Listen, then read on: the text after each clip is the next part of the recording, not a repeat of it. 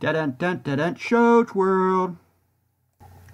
Welcome to Shows World, gamers. Josh here, and I want to talk to you today about one of my favorite forgotten Nintendo franchises of all time, because that statement is about to change.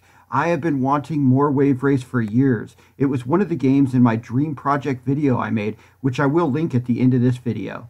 This game is a lot of fun and plays so much differently than any other racing game out there. I have actually been a little worried about the possibility of them putting Wave Race 64 on the Nintendo Switch online service because the graphics have not aged all that well, and a lot of games added to the service have been straight ports. I worried if they took this route, it would instantly kill any chance of seeing this franchise in the future. But I am happy to see that they have put a little love into this project, and the graphics have definitely been cleaned up quite a bit.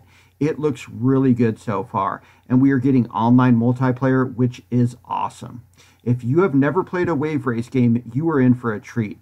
The core of this game is a jet ski racing game with pseudo-realistic water and wave effects. There are jumps you can perform tricks off of, shortcuts to be found, and a ton of fun to be had. This is a call to arms, gamers. This is a must play, and we need to show Nintendo how valuable this franchise is by playing it when it releases this Friday.